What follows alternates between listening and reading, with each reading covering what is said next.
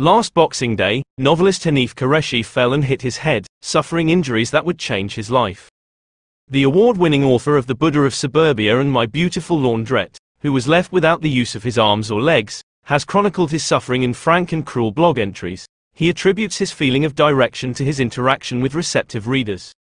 When he appeared as a guest editor on BBC Radio 4's Today Show a year later, he talked about the accident's significant influence on his life. "I had this thought, I'm going to die in a few more breaths. Then, as I imagine many people do when they pass away, I had the thought, this is ridiculous to die in such a stupid way.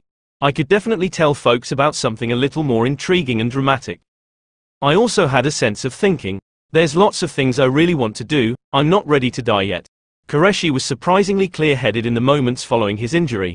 The 69-year-old passed out after going for a walk when he was staying in Rome with his partner Isabella. Lying in a pool of blood, he awoke.